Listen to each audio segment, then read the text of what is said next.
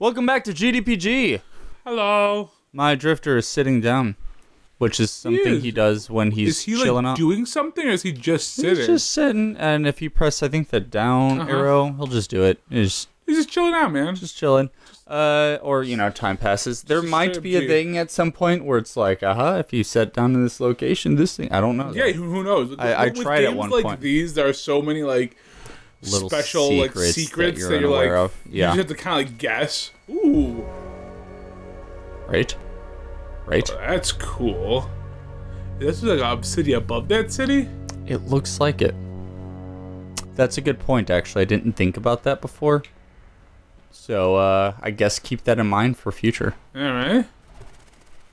Oh, the birds. All the birds.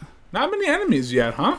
Nope. Not in this first location. But I guess that makes sense. Usually in the first location, I feel like they give you enough just to understand how to fight. In case you haven't noticed, every time he hits a certain location, when you basically get to a progression, he does one of these and coughs up blood, and then looks like he's gonna die any second. And then occasionally this guy shows up. Oh, that's super weird. But I'm too helpless to do anything about it. So it looks like our character's cursed or something like that. They're dying, or I mean, I think shadow things are following him. So I think cursed is the best. What? I was saved, maybe, by that guy. By a dude in a Power Rangers helmet. Mm-hmm. Got an old school Power Rangers helmet. I'm sure it's a dude in a blue hat or something. So it's weird. It does one of those. Oh, and there he is. He's chilling out, doing something on that thing. So right there, as a player, I'm gonna be like, well, I want to go. I want to see that. What is that? And then we go out of unconscious, and then he's gone. That's it. Oh, your friend just leaves you. Yeah, he just leaves. What a jackass. Yeah, what's with him saving me and then leaving me? So I have a map now. Kapow. Kapiski. So this map, right? It's crazy. It's super intense. It is. Well, that's the thing too. This is you'll see what this is pretty soon, and then there's this. It's pretty cool. I'm surprised they show you so much already. Yeah, that's actually one thing that we'll talk about at some point, is that they show you just about everything. There's nothing wrong with that. It's just it's a lot. It's a lot to take in at once, though. Yeah, it's a lot to take in at once, and unfortunately, there's no reason to. You don't need to take it in, is what it really comes down to. But every player's gonna do that anyway, and then you're like, okay, that's pretty cool. So that's how the map works. It's kind of it reminds me a little bit of Mario World, actually, Super Mario World. Absolutely, with the bluffs and everything. Yeah, hills. just kind of that look to it. And then if I press right bumper, I go here. I just feel cool. the artist that once you bring up that screen, it looks like a totally different game. A little bit.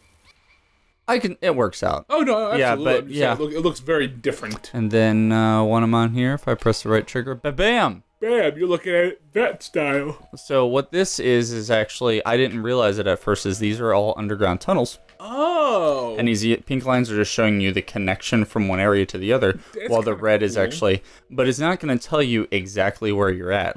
If I'm in this region right here, it's not going to tell me that I'm off in this corner. It's just going to show me that I'm there in general. And so, these all connect to, and notice how they end oddly at these locations. That's because that's an underground tunnel that leads to right there. Oh. So for future reference, when I'm looking at the mini map, right, where we're going. That's super cool. So now I've learned. I mean, I already knew how the mini map works. Can I? Broke the mirror. Break it. That's it. Okay. So even more bad luck on top of the whole dying in Shadow Colossus's Titans finding you. I turned the lights off. Why? Because you can. Because I can. Because you can. So you see this thing, and basically, what it's telling you is that thing you need it equals that thing, which then gets to that thing. Basically, need 4 pieces. It looks like altogether. Basically, altogether, maybe. it's one of those things where you get the general gist of it, and then as you play it, it starts to make a little more sense. Oh, I get you. Cool. Ooh, fancy little place. Looks very peaceful. So now what did we just do here? Oh. It actually does tell you, I think. Warp here anytime using the map. Okay. Yeah, man. So this is kind of your first home base area, huh? Yep. Oh, similar symbol. Yep. With a black crow, which is also never a good thing. So one thing I find interesting, right, is like that dog. Why is he going this direction? And so I did look up on the forums. There were people talking. They're like, "Oh yeah, I went this way first. I went this way first," and it's like I went east because the dog. Because the dog went east. So there's a whole lot of like people around, right? And so for a while, I thought this like for that first part, I thought there was gonna be like no other characters in this game, and then all of a sudden there's all these other people. All other kind of people. When you talk to them, they make noises. Okay, that's cool. Some of them do more. Like you said, there's no dialogue. There's no dialogue, but here, let me get to. Does it ever become kind of odd? What's that? Is it ever kind of odd not having any dialogue? It's something you get used to after a while. Like this guy, he has a little bit more to him, right? And so you don't get dialogue from him, but you do get this. All right, look at he's outside the city, I guess. And then he looks behind him, and there's these people that look like they're up to no good. And then, oh, look at that. They beat him in an alleyway. And you get out of that, and you're like, oh, you're drinking on the ground, homeless. All right, yeah, you've had a rough Got life. it. Got it. Things aren't going so hot for you. Can't attack in town. Can't attack in town. And, But you can make your cape fly out behind you. Me trying to pull out my gun. I was like, It kind of looks like you'd be like, I'm cool. I have a cape. I will say this, because I thought that that guy took away my weapons. Yes. Because that was in the town. I was like, I'm not allowed to use anything. So you thought they like pulled like a full-on Metroid where it's like, you start with all the weapons at the very beginning and you lose them all. Yep. But that is not the case, and that was made clear later.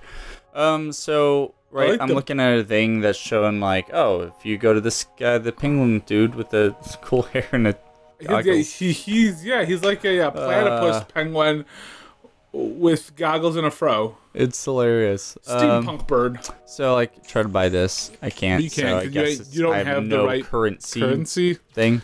No money reels. It looks like money reels. So it kind of looks like money reels.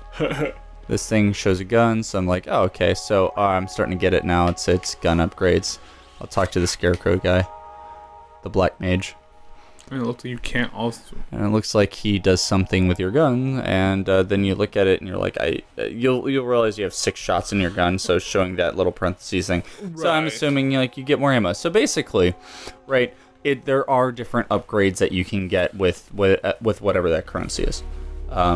Yeah, the currency is kind of odd. It actually is a little more odd once you...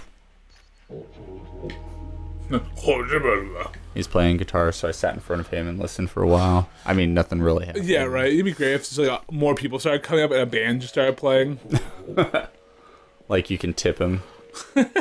Like, you already didn't have any creds, but, whatever. So, let's see. I love the colors of the town. Oh. Everything's so vibrant. Yeah. Little wolfy puppy person with horns. And then you can see this character in the background there. And then that guy who saved us earlier. Oh, yeah. With them. And friggin' Power Ranger dude. And then he just leaves him after killing everybody. And that's that. And then I don't know where the puppy person is the weird thing. Like him. Yeah, like that specific one. Maybe that puppy person died. Maybe they did. Yeah, but I do really enjoy that they didn't make this because the game is post-apocalyptic, but I'm glad they didn't go full out post-apocalyptic and make everything like gray and drab.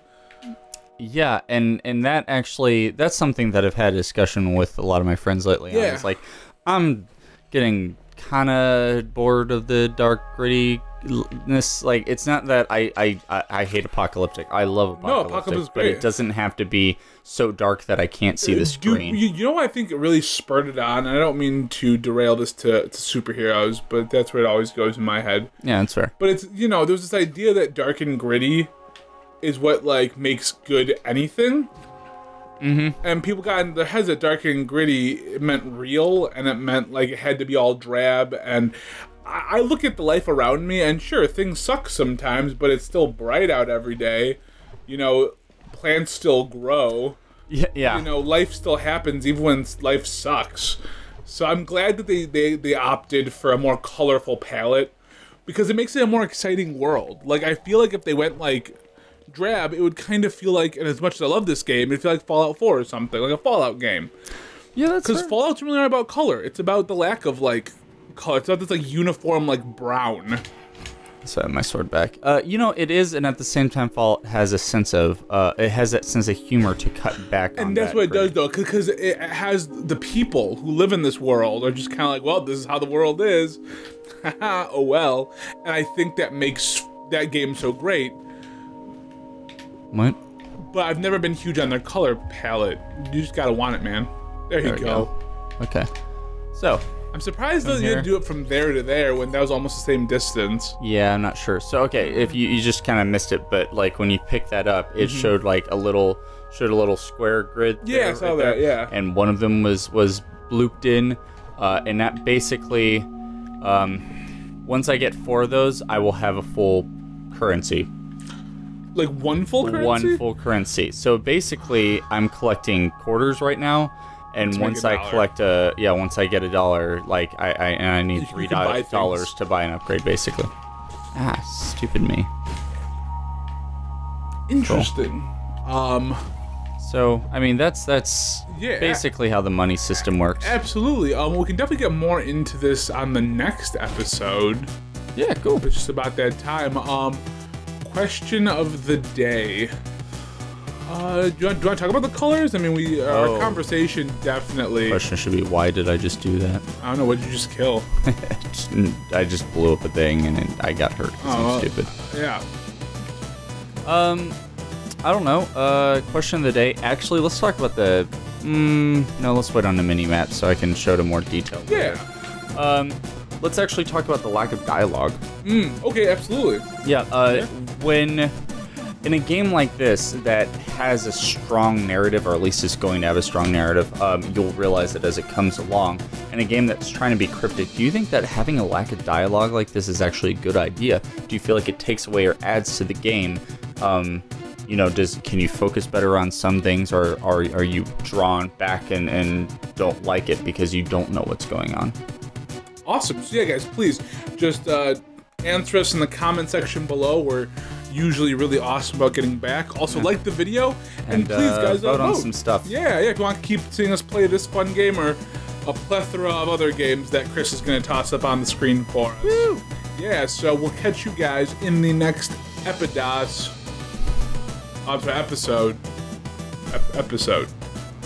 Hyper Light Drifter. Episode. Bye. Bye. Bye.